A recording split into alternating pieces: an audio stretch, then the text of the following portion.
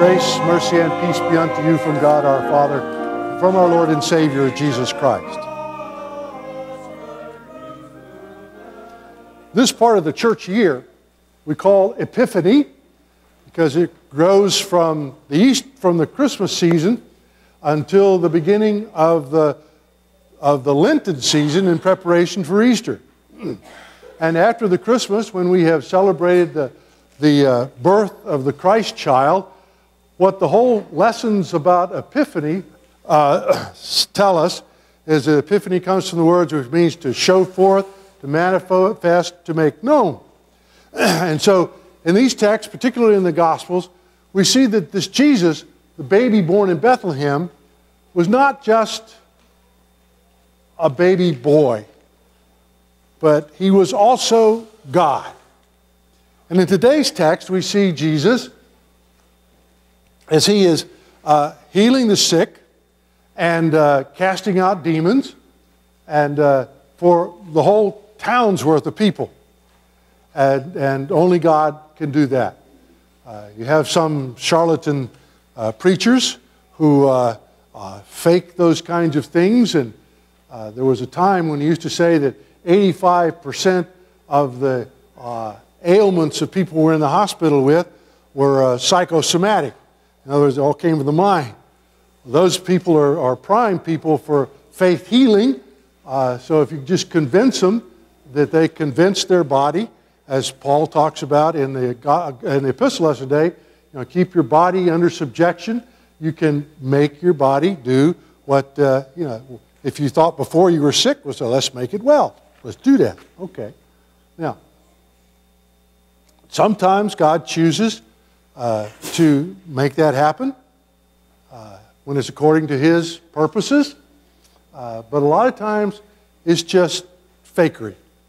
And as people, particularly if you go to any of those kind of faith healing services and people, throw away their crutches and get rid of their wheelchairs. And if you knew the truth, says they didn't have them before the service anyway, because they're setting people up for that. And to convince people that they could do those kind of things. But Jesus didn't need to do that. He could heal them. And this was on a special day for him. We put it in the context of his ministry. This was the day that he had spent a major part of the day preaching to the people the Sermon on the Mount. And then as he's going to Capernaum and so forth, he's healed some others. He healed, the servant of the centurion. He healed some other people. And then he went and had a Bible study at the local synagogue. And then he went for supper at Simon and Andrew's house. And two other disciples were with him. And as they got to the house, Simon told them that his mother-in-law was ill. And so Jesus then went to her sick bed and extended his hand to her and lifted her up. And said immediately the fever left her. And then, you ready, ladies? Did you hear what she did?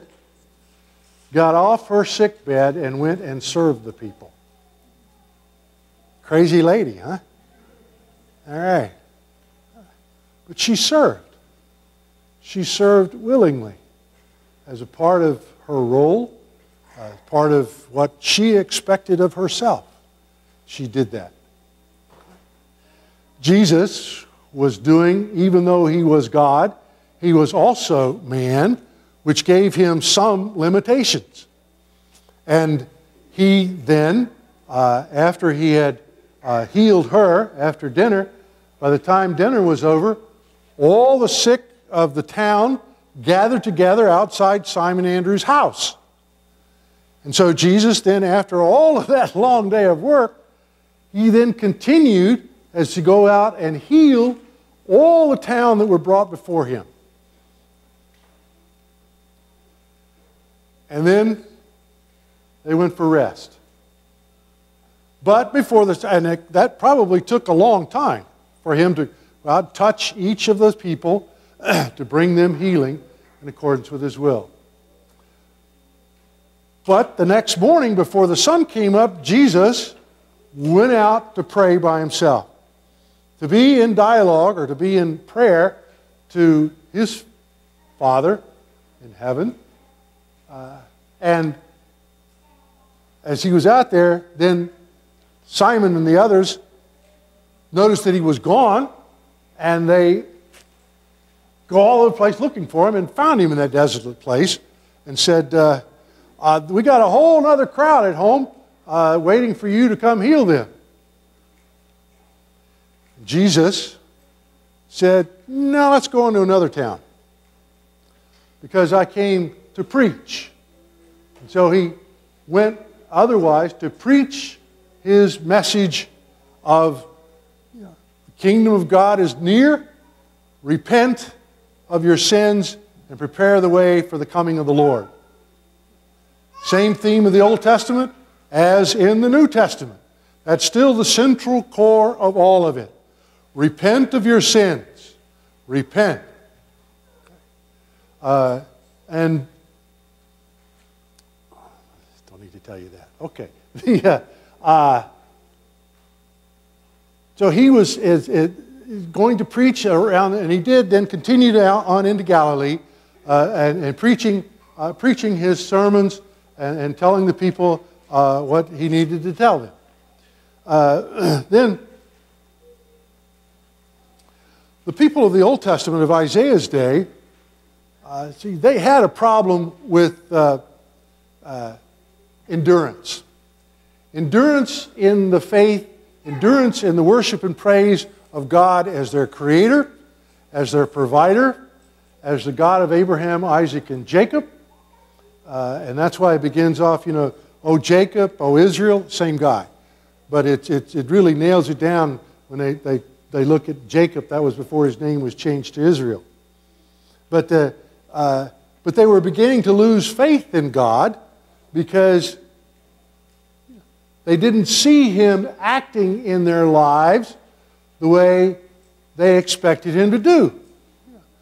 The people who came to Simon and Andrew's house after dinner came because they expected Jesus to heal them.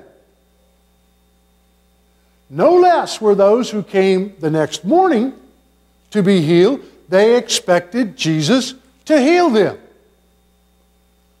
Those who came in the evening were healed. Those who came in the morning were not. Why? Because it wasn't according to God's purposes that the second group be healed at that time. Doesn't mean that they weren't healed at another time, but not yet this time. So the people of Israel had not seen God's activity amongst them. Their faith had grown so weak that they were not able to see God's hands into their lives and what they were doing.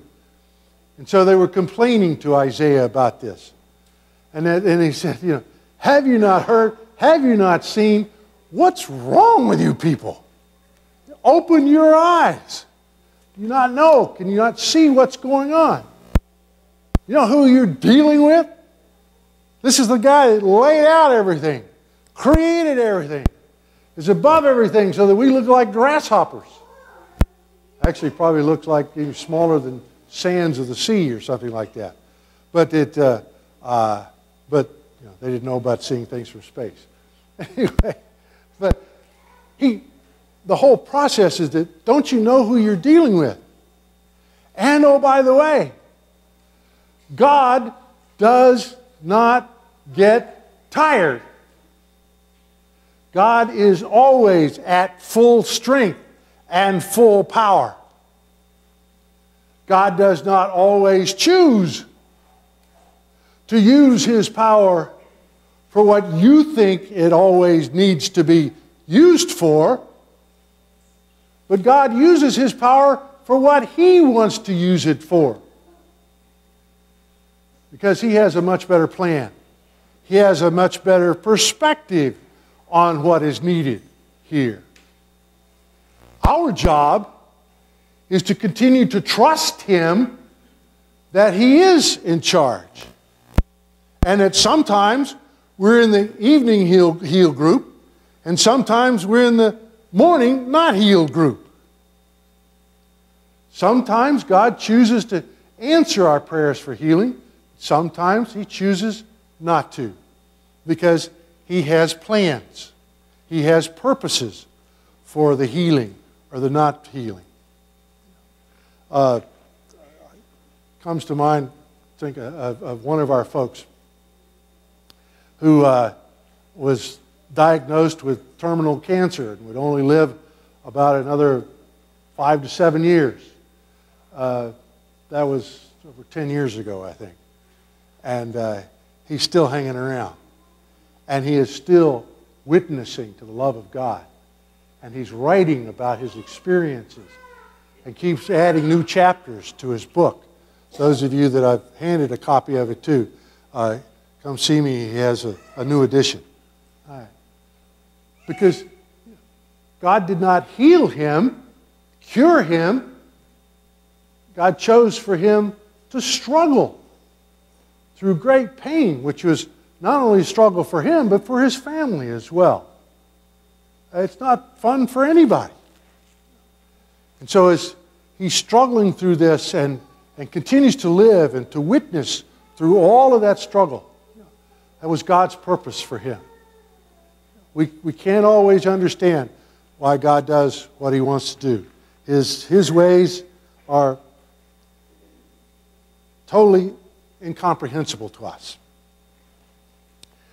But Jesus, He continued to preach the Word. Paul, in talking about it, first it talks about, he's on an endurance journey as well. And his whole journey, his whole concept, you recall, changed in direction when Jesus confronted him on the road to Damascus when he was fighting hard for his Jewish religion, fighting those upstarts of a heresy called Christianity, or the followers of the way in that day. And he was on the road to Damascus when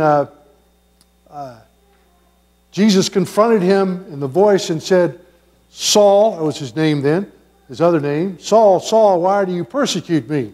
And Saul says, well, who are you?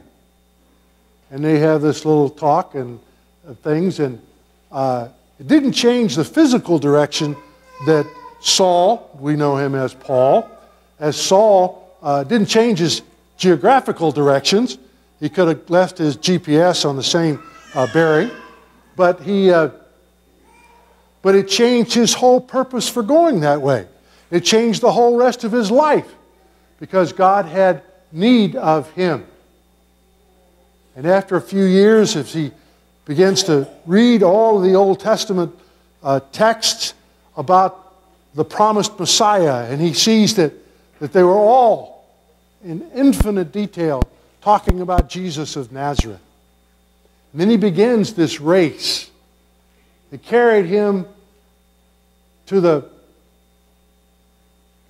the palaces of Rome, to the Caesars and his household staff, and all in between there, and eventually to his death as a martyr.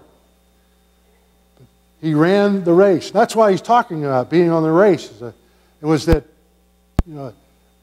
being a Christian is like running a race. As I talked, when I was in college, high school and college, I ran track. I was not that good, but I ran sprints, and it's not easy to get this much weight going that fast, that quick. So it came to at least, it gave me time to work up to the quarter of a mile and go around the track once. Sometimes I could do that fairly well, at least faster than some other guys that were running at the same time. But being a Christian is not a sprint. Being a Christian is not a 13.2 marathon or a 26.4. Is that what it is? 6? Oh, it's 13.1 and 26. No. I got up to the 13 decade ago, and that was it. But Paul was on a lifetime run. It was a lifetime run. And unfortunately, too many people who become Christians, either as infants or later in life, they don't understand the commitment. If God is going to take care of you from now through eternity as His child, there's an expectation that for the rest of your life in time, you're going to be His child and act like it. God expects you to live a perfect life. He expects you to be perfect. But the problem is, we're born of sinful parents. We too are sinful. So we can't handle that. But as we are in touch with the Word and Sacrament, the Holy Spirit renews us, renews our faith, renews our strength in God. And He does that oftentimes without our even knowing it.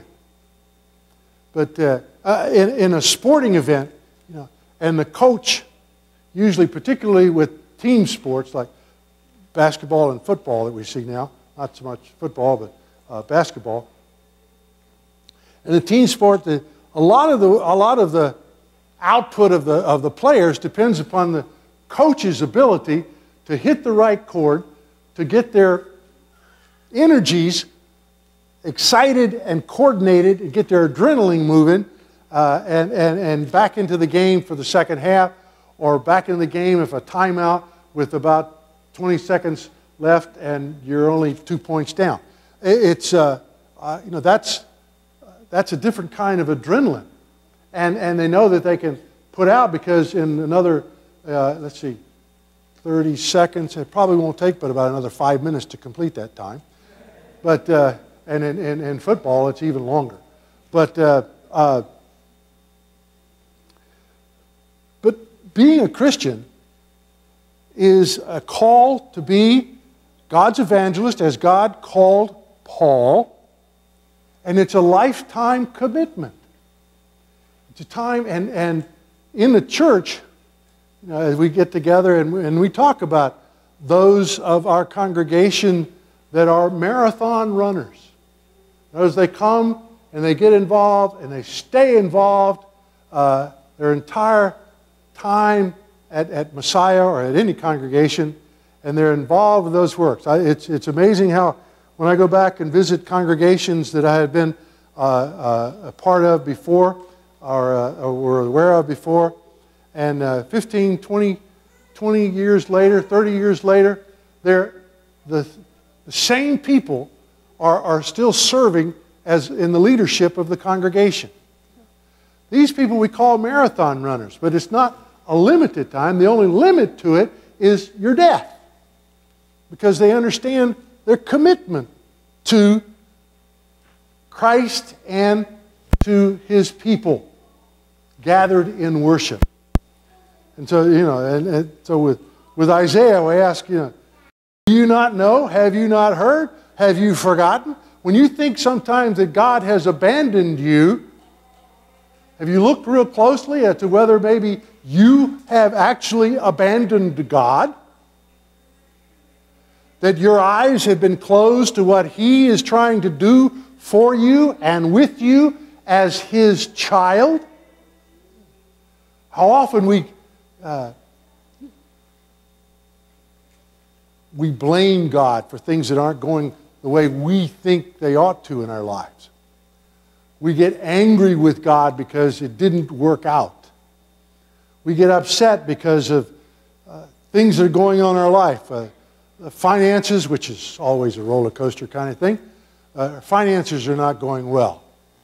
When personal relationships get disruptive and marriages are in the destructive mode. It's painful. And And we ask God, as Christians, we're in prayer during those times. But when it's not resolved the way we think it ought to be, we're just not happy. And our eyes begin to close. Our openness to the power of God is cut off. And we stop losing, or we stop gaining, or receiving. We cut off His Holy Spirit. And it's what is the story? I'm trying to remember the story, but there was God often lets us wander in our agonies so that we get really deep down and no place to go but looking up. And sometimes He does that so that we finally look back to Him. And then He lifts us up, just as Jesus did Simon's mother-in-law. And the fever of sin leaves us again, and we again become renewed children of God. That's what He calls. We're running this race. We're running this race, and there's only one winner, and that's Jesus.